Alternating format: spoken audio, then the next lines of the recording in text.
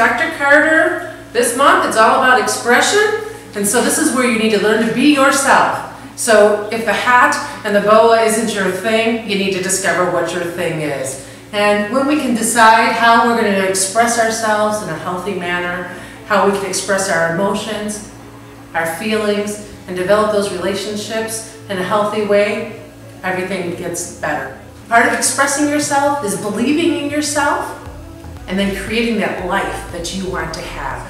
If we hold back, we're not true to ourselves, if we're not all who we need to be, then we're going to start lacking. And that lacking is going to get reflected in everything else that we do. So this month, we're going to explore what we need to do so that we can be the best person possible. See you on Thursday. Wizard out loud, and I got the magic wand. All these other girls are tempting, but